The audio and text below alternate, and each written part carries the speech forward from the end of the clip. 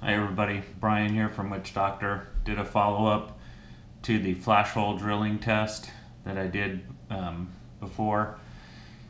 The first test utilized Winchester standard primers, and I was wondering if maybe using a Magnum primer would have made any difference. Just thinking somehow maybe the Magnum primer ignites harder and maybe does something different with the powder with the flash holes opened up. So I went ahead and loaded a bunch of rounds with CCI 450 Magnum primer and shot several groups, and basically what I found was that velocity was not impacted. The average velocities for just kind of keeping the flash hole how it is was 33, 34. Drilling it out a little bit to about 80 thousandths of an inch was 33, 31. And then drilling it out to about 93, 94 thousandths of an inch was 33, 38. And that had no statistical significance at all. Basically, no difference in the velocities. And we saw the same thing with standard deviations, where average standard deviations were in the low double digits, around 11 to 12 for standard flash hole and then drilled.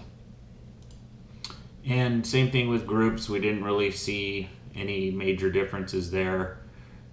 In fact, drilling it out to the highest degree looked pretty bad, but in terms of statistical significance, nothing reached significance here in terms of comparing these three different types, with not changing the flash hole size, drilling out a little bit, drilling it out a lot. No statistical significance there in group precision.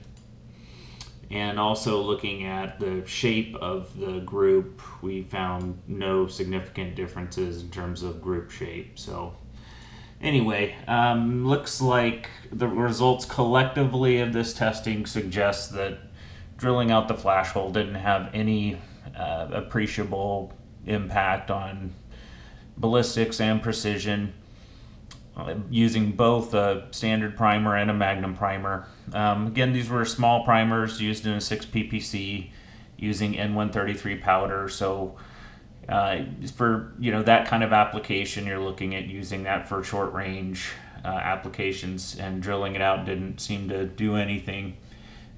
Don't know for sure whether drilling it out may have a difference with long range, with larger cartridges, larger powders, not sure, but for this test, definitely collectively speaking, for both the tests that I conducted, drilling out the flash hole is a nothing burger. So definitely not going to do it for any short range applications. All right, well, thanks everybody for tuning in. Please subscribe, like, and share. Also, please check out my Patreon page. Any support you can provide for these tests is greatly appreciated. Take care, everyone.